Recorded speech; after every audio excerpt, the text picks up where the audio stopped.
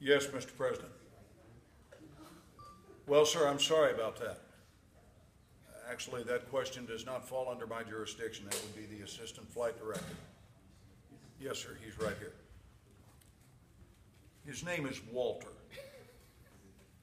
Mr. President, sir. Yes, sir. Yes, it's very important we spread the word. Yes. Okay, I'm going to have you speak to someone else for just a second. Hold on. Mr. President? Yeah. Oh, you need a doctor? Yeah, there's one here, Mr. President?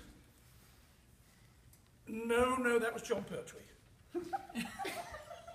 No, that was Peter Davison, yes.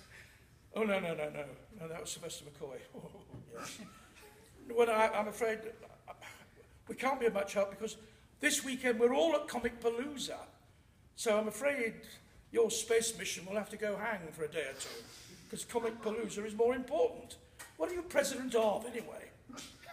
Look, I'll pass you to somebody else. Hold on. Bloody Brits, Mr. President, I apologize for them. They, it started with Churchill and the Iron Lady, and now we got this guy, and there's just not much we can really do about that. But I want you to know that we understand, and while we all will be at Comic Palooza, yes, we can deal with that, and as the doctor stated, hemorrhoids are not a problem. We will immediately get back to action, sir.